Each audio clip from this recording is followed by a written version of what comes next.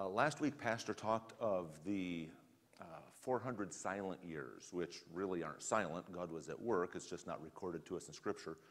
Alluded to through, particularly in the book of Daniel, where you have the statues and then dreams that talk about upcoming empires, and some of those empires took place within those 400 years. And then today, lesson 120 is the review for that unit. There was a video to go with.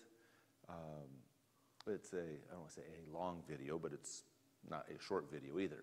And probably that's going to pass on the video and look, just kind of talk about some of the different things that we've seen in the last 9-10 weeks and set the stage as we cross that 400-year divide and step into the New Testament starting next week. So we will spend some time there. Now, depending upon the Bible that you have, and again, we've talked not necessarily Bible translation, but Bible printing. It'll make it. There's a floor to catch it. It'll fall. Depending on the Bible that you have in the printing, you may have a substantial amount of notes right here as you cross from the Old Testament to the New Testament.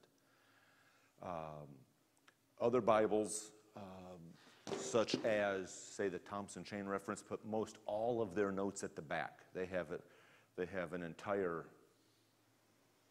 appendix of like 400 pages at the back with all sorts of notes and references, and then they have their encyclopedic information, which goes through and talks about people, places, and things.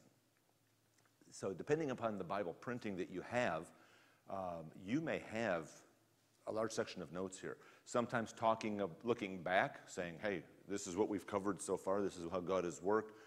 Sometimes looking forward, hey, this is to set the stage for what's to come. And sometimes trying to build that bridge to see where we've been and where we're going. Now, one of the things we often do, I say we, I'm sure you never do this. I have all these great notes that I never look at. For instance, you may have an introduction to the Bible right before or after your table of contents. Have you ever looked at it? It may tell you, well, it may, for instance, if you have the King James Bible, some put in an introduction to the King James Bible and how it was developed. It's a good thing there's preachers because they have to read that. I don't. Right? Isn't that the way we often look at it? Hey, they told me what it says. I don't have to pay attention to it. And we have these notes that are added to, they're not a part of the Bible, but they're added to the Bible to help us to understand it. And so often we don't pay attention to what's there, and sometimes it's pretty helpful information. And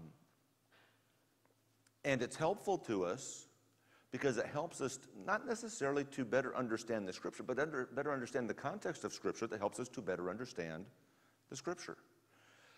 Just throw this out, and this is weeks down the road. When Paul is talking, he's crossing cultures as he talks.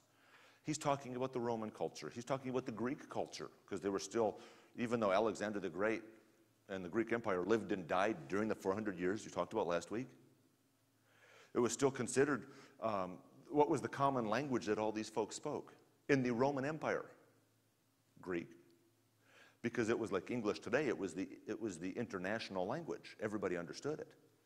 So you have Paul as he writes, he's talking to the Latins, if you will, the Romans. He's talking about the Greek culture. He's talking to the Jews. And if you don't understand that he's got three completely different cultures as he's talking, there are some things that you look at and it's like, okay, I really don't understand that. What's he trying to say? And the reason it can be difficult for us here in America in 2021 to understand what he's trying to say is because we don't take time to do the study to understand where's he coming from. And so we have these notes. Sometimes they're really helpful to us. And one of the admonitions that I would have for you today is take advantage of those. Look at them, read them, see what's there. So we're in this review lesson today. Let me get back to that page. My notes today are all of the title, unit review, very profound title, and 1 page of questions. That's it. Normally there's like 8 or 10 pages of notes here. I mentioned that there was a video, and it's like, probably not. The video is not terribly long. It's 16 minutes. Not short. Typically when we're looking at videos to use for class like this, we're looking at 5 to 10 minutes or so for a couple of reasons. One is the video just keeps going. I think I'll catch up on my sleep real quick. We would never do that, but that does happen. And the other is sometimes I've got stuff I want to say. And so we try to keep them a little bit shorter. The topic of the video, though, is good, but we've talked about this. Pastor had a series that he did a couple of years ago on apologetics. And here's the question that the video is focused on, and we're going to talk about it just briefly here. Why 39 was the title? Why 39? Wouldn't it be nice to be 39? But that's not what they're asking. They're asking, why only 39 books? We had the 400 silent years. Was God truly silent? Well, no. Is it recorded to us in the scriptures? No. However, you could go, depending on which Bible you use, you could find Bibles that have books placed in this intertestamental period. So why does the King James Bible, that most of us would be using, why would it have only 39 books? And there's some good questions there. And the answers are interesting. And we could ask the same question as we look ahead. Why only 27? Why do we have a Bible and say that this is God's completed, inspired Word of God? Why do we have a Bible that has 66 books? And here's some of the things that we have, some of the questions that we could easily answer. I say easily. If it were easy, we wouldn't have Bibles, we wouldn't have the Apocrypha, would we? So easy may not be the right word. But we talked about this way back in the beginning, like lessons 1, 2, and 3, like back in the beginning. How can we know that the Bible is indeed the Word of God? Then we can put our faith and trust in the book that we have before us. And one of the proofs of inspiration is the consistent storyline. Not necessarily the term that we would use, but the consistent storyline. That is, the Bible has a consistent focus. If you are like I, you have glasses that have different focal points. Blessed things, aren't they? They're helpful, as long as you're looking through the right focal point. And in some cases, you have bifocals, and in some cases, you have trifocals. And you can have a focal point at the top, in the middle, and at the bottom. And you want to be sure that you're looking through the right focal point, else everything seems blurry. Have you ever encountered that? Yeah. And I've mentioned before, one of the last things I do at work before I have to leave each day is get up and walk on the sorter, which is this blessed piece of equipment that gets boxes to your house, okay?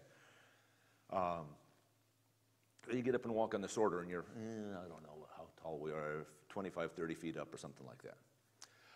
I want to make sure I'm looking through the right focal point so I know where I'm putting my foot. At work, when we're talking to the people about safety, I say, hey, make sure you put your feet where feet are supposed to go, that you know what you're stepping on, that it's solid and secure. We don't want you to get hurt. Well, how do you know that? You use your eyes. Well, what if you're like me and your eyes have multiple focal points? If you just take a quick glance down, you may not see that small package that you step down, and you don't step down, you step on, and as you step on, you hurt an ankle. Okay, so you've got to be careful. When we're talking about scriptures, one of the proofs of inspiration and the proof that we have the completed inspired Word of God is that there's a consistent focal point. Everything that we've talked of to this point is looking ahead to what's right around the corner. Even though much of what we've talked about for the last couple of units has been historical. As we've looked back at what did take place. And we've talked about the kings. We had most of an entire unit talking about the kings of Israel.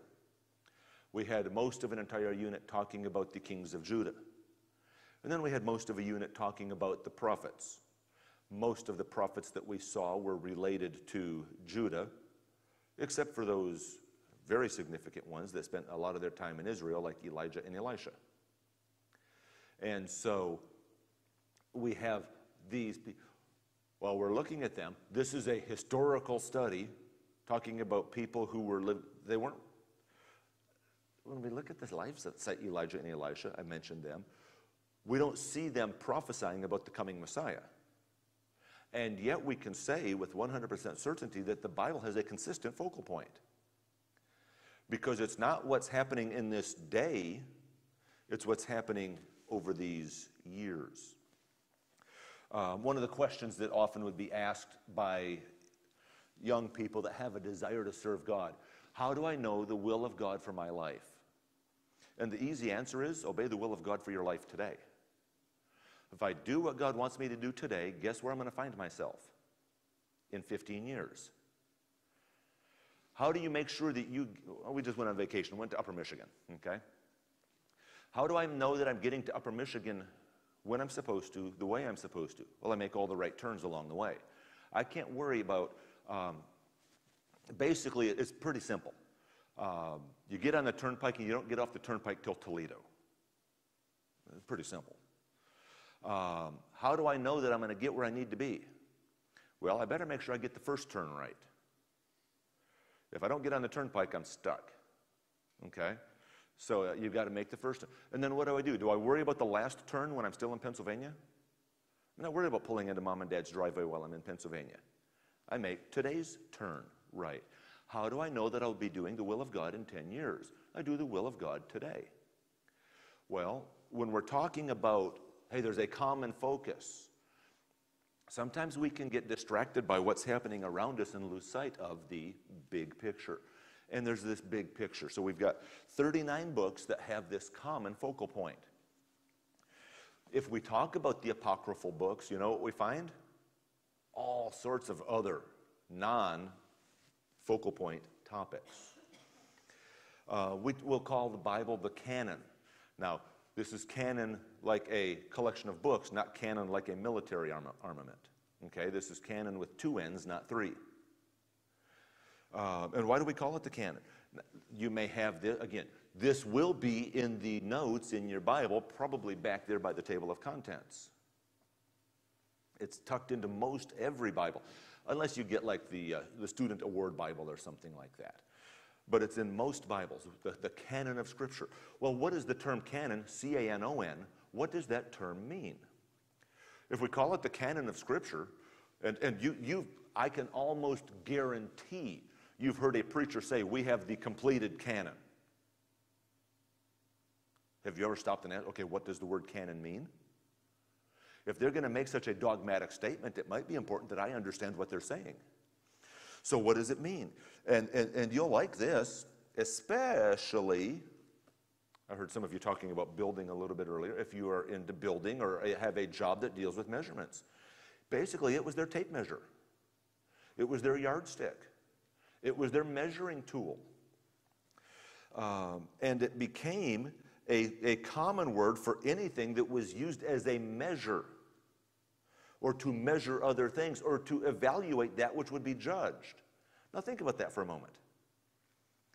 The term canon, originally used as a word to define their tool for measuring.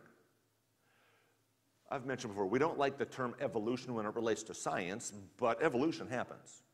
Evolution of languages. Think of how languages have changed. Thou art a great and wonderful people. We don't say thou art a great and wonderful people. We sing it, we read it, but when was the last time you used the word thou in a common sentence? Right? So languages change.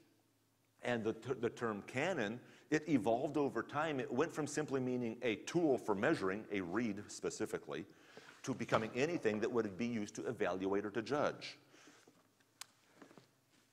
You won't believe this. Back when I was teaching in Texas, I had some students that gave their senior gift every year. They gave me a big, wide podium. It was probably 48 inches wide. Can you guess why? Keep my stuff from falling on the floor. So the term canon is a tool used to measure or to evaluate. What does God's Word do for us? What do we use it for? We use it to measure, to evaluate, to see, am I where God wants me to be? Am I doing what God wants me to do? It is a tool for, there's another way to do this. We just skipped this thing altogether. So it's a tool or a measure. Now stop and think for a moment. What is it measuring? It's measuring me. How do I line up with where God wants or what God expects of me? Am I doing what He wants me to do? How about church? Not Cedar Hill Baptist Church, but the church, that universal church we'll hear about sometimes. If I'm going to look out and say, these people just aren't doing things the way, it's not my opinion that counts. It's not up to me. I have to be able to look at the Word of God. That is the tool that I use for evaluation. We talked about this months and months and months ago. The internal evidence used to support the dating of the Old Testament books. How do I know? And we mentioned this, again, a couple months back. The Bible that we have is not laid out chronologically. It starts with Genesis. It ends with Malachi, Old Testament, that's what we're talking about. And the stuff within, if you had to use this as your map for taking steps, you'd be walking. Remember the old Family Circus cartoons in the paper? And if you remember, sometimes on Sunday it would show Billy as he traversed the neighborhood going to tell his parents something. And he never went in a straight line. He was all over the place, wandering around. That's kind of the way the Old Testament is. As soon as we leave Deuteronomy, it is not in a straight line to Malachi. It is all over. Keeping in mind that it still has a singular focus. But it's not laid out chronologically. And so if you have a chronological Bible, and perhaps you have one at home, if you have a chronological Bible, here's the great question for you. Where does the book of Job fit? You get an entire book, not a short book, an entire book, if you want to say, is out of place chronologically. That's not a problem for us, because the Bible, while it has narrative in it, is not a narrative that reads from point A to point B. It is a book full of information that tells us what God expects of us. And yet, throughout these lessons, 119 prior to today, how many times have I given you information that said, according to Answers in Genesis, this is placed at such and such a time, or this is happened at approximately this year? And sometimes we can nail that down to an exact year, which is interesting because this didn't happen 10 years ago. And this didn't happen 25 years ago. This didn't happen 225 years ago. This did not happen 2,025 years ago.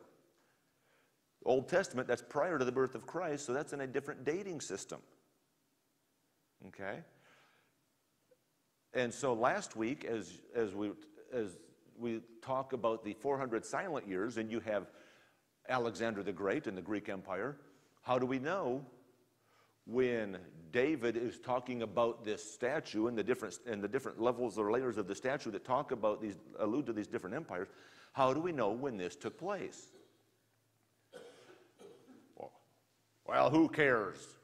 It helps us to better understand and to show the proof and veracity that God's Scripture is inspired. And there's different things within. And there are different times within the Scripture that the writer will say that this happened at this time. There's internal dating.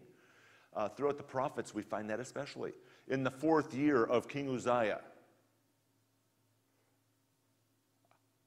I received a vision of the Lord. And you have something along, not those words, but something like that throughout the book of Isaiah. The first half of the book of Isaiah, very often, he would say that this happened at this time frame, or in this time frame. This happened at this point. And you'll find that as you go throughout the Scripture, that internally the pieces fit together because the writers would give time references. They did not date it. Did they know that the entire dating system for mankind would change at the birth of Christ? No, they didn't know that. So they didn't give us a BC date. But what they did is they would say, hey, at this time, look at what happened. Here's what happened. God talked to me and told me to take this message to the people. And so we have an internal dating system. Does not tell us in what year this happened, but it tells us at what time this happened. And I've got a couple of examples here. For example, 2 Chronicles 10 must have been recorded before 722 BC. You say, well, what does that difference does that make? No, we're saying that the Bible tells us, gives us hints and clues as to when these things took place. It says 2 Chronicles 10 must have been recorded before 722 BC because at that point, Israel was no longer a nation and couldn't have rebelled against Judah. So again, it helps us to see time frame. Apologia. Why only 39 books? That was the question in the video. Why only 39 books? Well, we know that we can trust the ones within the time frame because they're the ones that were shown to be documented, provable, that showed that they were inspired. And they gave information within the books to show the time frame in which it took place. Another example, that was 2 Chronicles 10, Jeremiah. Jeremiah recorded that the words of the prophet were written down by Baruch, Jeremiah's secretary. Well, what do we know? He himself did not write all of his book, but he had a secretary that wrote some of that. And so I say, well, how did he write it when he was in prison? Did they give him, or no, when he was in the deep and miry pit? How could he write that? It tells us, you know what? He could have spoken out of the pit, and his secretary wrote these things down. He said, well, what difference did that make? Remember, within the Answers in Genesis program here that we've been using, one of those words common, especially at the beginning, was that term skeptic. The skeptic doesn't need to have a solid, provable point to make his point. The skeptic, anything that looks like it might be a problem becomes a big problem.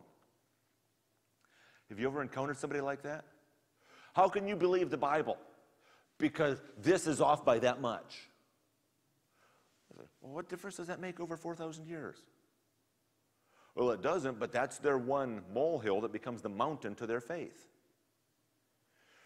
And how could Jeremiah write this when he was in the pit?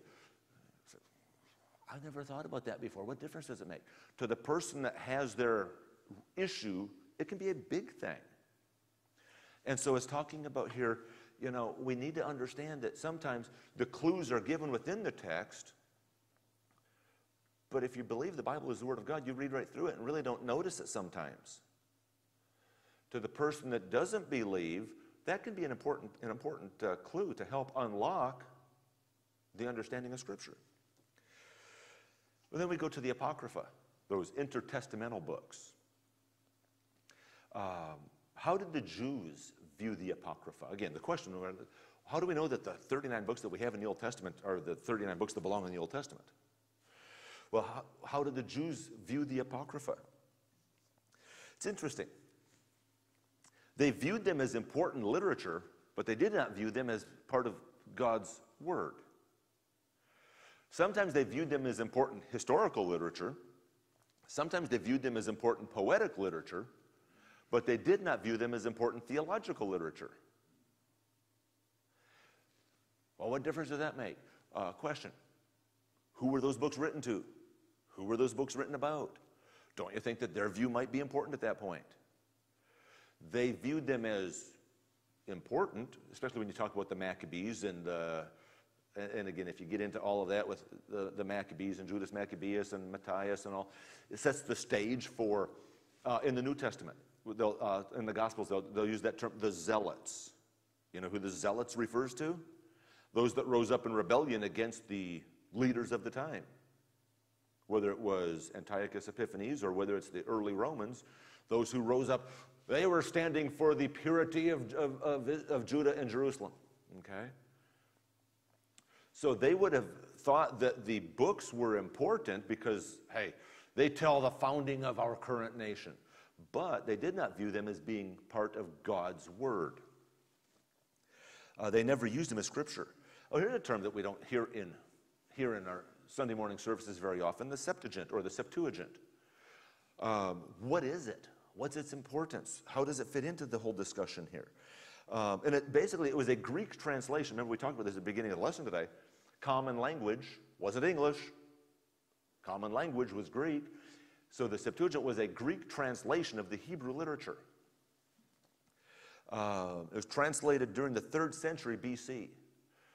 Interesting. Translated during those 400 silent years.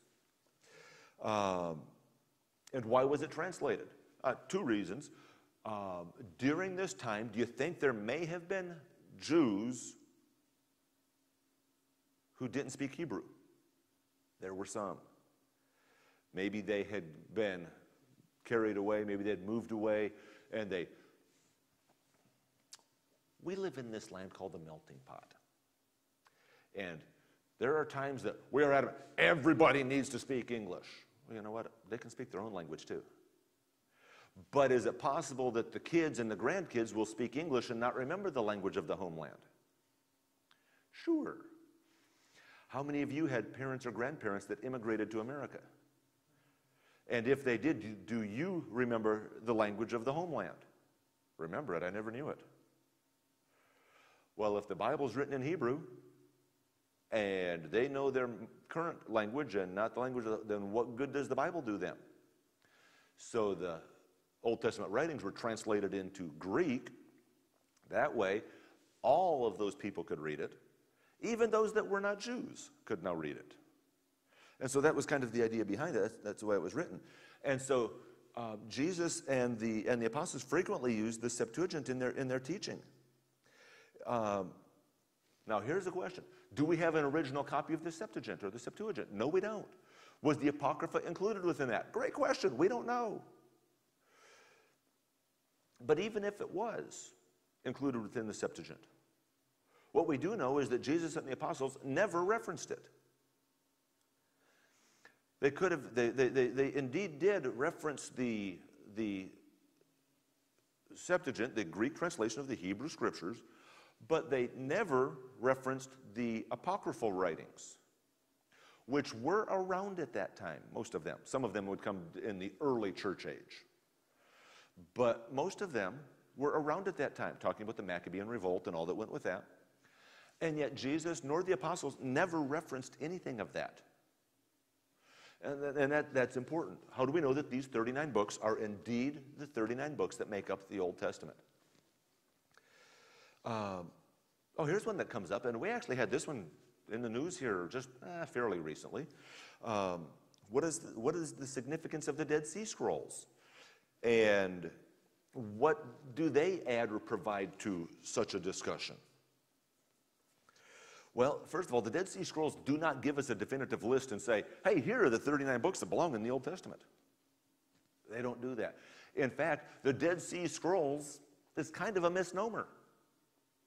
Because guess what they did not find? An entire completed scroll that goes from beginning to end. What did they find? Bits and pieces that they could try to put together. Now, some of the bits and pieces were pretty good-sized pieces, but it wasn't as if they had a Genesis through Malachi edition of the Old Testament complete with copyright date at the bottom. That's not what they found. And so the question is, well, what do they add? What do they give? What do they provide for us?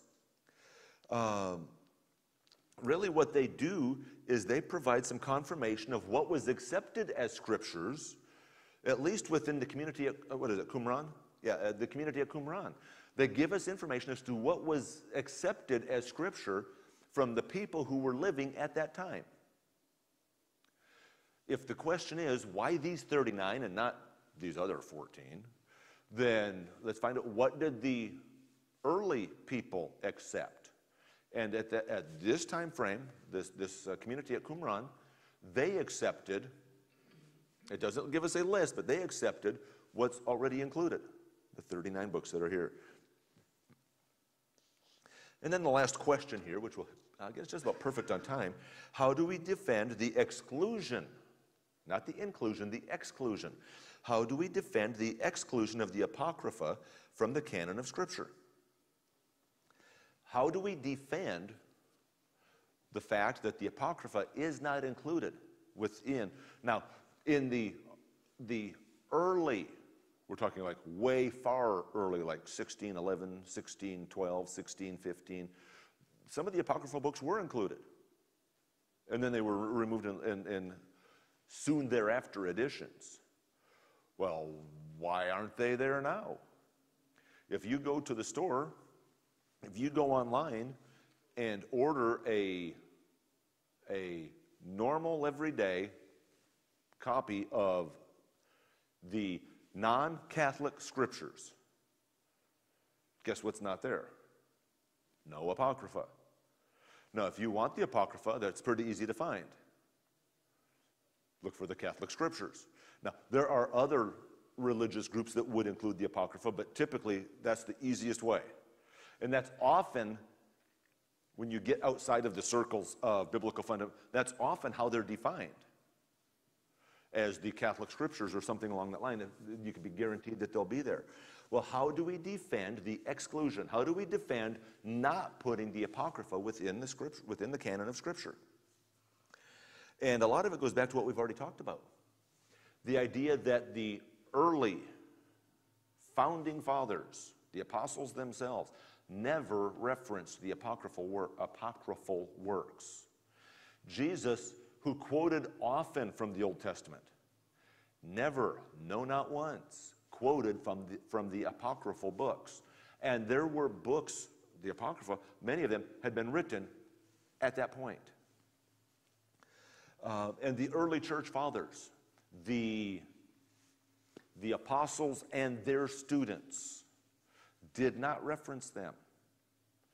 And it's like the apostles and their students and their students and their students.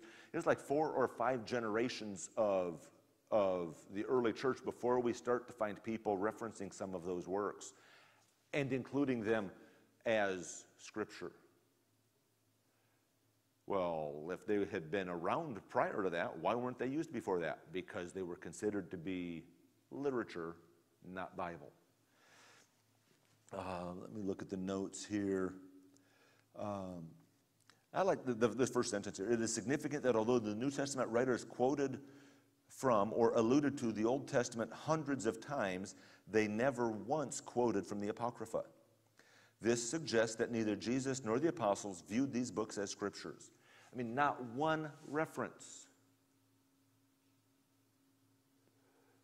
If they're referencing the Old Testament as we see it today hundreds of times, you would think there would be one reference to the Apocrypha if they thought it was inspired, wouldn't you? Just one? And there's not. And sometimes within those books, you will find doctrinal teaching that's anti-biblical. You'll find instances where it talks about praying to the dead. Can you think of any religious groups that follow that tradition today? They believe in praying to the dead, and they'll talk, and other things like that. And some of them actually reference the idea that there was no prophet in the land. That idea that there was no scripture being recorded at that time. So it was a historical narrative, and the early believers accepted that it was a historical narrative, but they never expected it to be included as scripture. And so, the question, why 39? Again, we could have watched the video, but the video is 16 minutes long, plus get it up, queued up. I'm right on time now. I was like, if I plus the video, we're not going to get through everything. The Apocrypha can help us to understand what was happening, but it does not belong within the canon of Scripture. If you have a copy of the Scripture that includes the Apocrypha, you know what?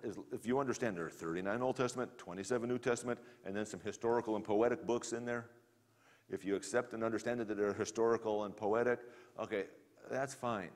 But they are not to be accepted as, not to be confused as being part of the Bible. Again, just looking at notes, my Bible between the Testaments, and has it at the beginning of the Old Testament, but between the Testaments has the origin, transmission, and canonization of the New Testament books. Between the Testament, it sets the stage. How do we know that these 27 are the real 27? Well, guess what I find if I go just prior to the Old Testament? Pretty much the same title. The origin, transmission, and canonization of the Old Testament books. And it goes through and talks about, how do I know that these belong here? And here's the section. I got an entire, let's see, 1 page, 3 pages of notes called, Do We Have the Right Books? We could say, how do we know that we have the right books? And that was really the questions that we looked at today. How do we know what we have here are the books that belong here?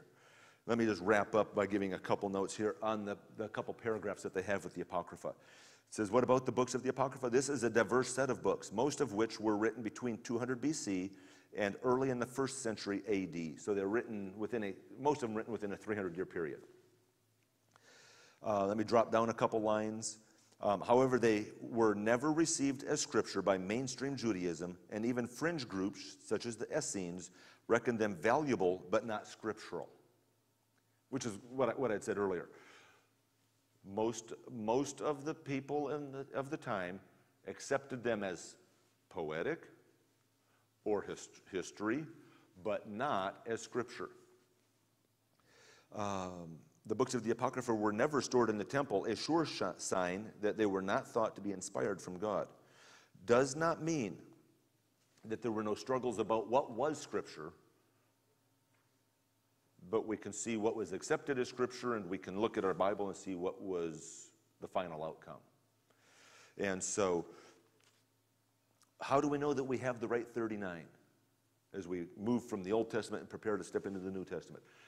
How do we... and the best answer I can say is the church, using good sense, common sense, and biblical sense, has come to the place where they can say without a doubt that here are the 39 books that belong within the canon of Scripture. And we can stand assured today that we have the 39 that belong there. Now, just before I pray, we start the new unit next week. If you want, so that you can get a head start, have it to plan and prepare, I have here 6 copies of the student guide, and there are a couple, would you say, 3 more on the way? And so if you want that, I'll pray. Just raise up your hand and I'll walk around and hand this thing out if you want a copy of that student guide for Unit 13, Lessons 121 through 130. Let's pray, and then I'll pass these out if you want one. Father, we thank you so much for who you are. Thank you for the word that you've given us, God. Thank you that we can have confidence that the Bible that we have is the Bible you intended us to have. And Father, for that confidence that we can know that the words that we have before us are the inspired word of God, the completed